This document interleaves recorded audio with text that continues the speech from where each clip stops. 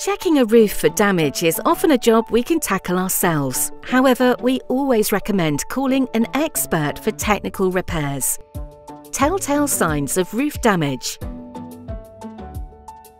Most roof damage is due to a flaw in a particular material, like individual tiles. Keep an eye out for cracked tiles, lifting lead and unsecure materials. Other areas to look for are buckling or curling roof shingles, lead flashing and moss build-up. Subtle signs to look out for are rips in the waterproofing or blistering, which occurs when the air becomes trapped between the felt layers. Should this blister occur on a joint, then water can pass through the roof.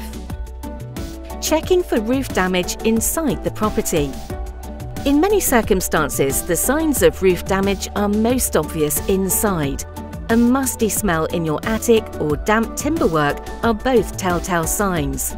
If you're concerned that you may have a leak or want a little reassurance, carefully inspect your attic with a torch or replicate rainfall using a hosepipe. Gently run the hose at a point above where you suspect the leak is coming from, ideally with a second person inside your loft ready to spot water coming through.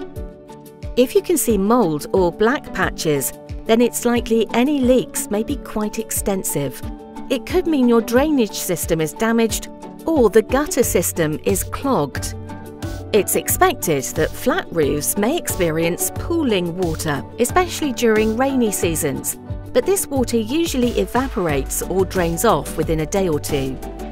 If your drainage system is damaged or the gutter system is clogged, it will prevent water from running off the roof efficiently.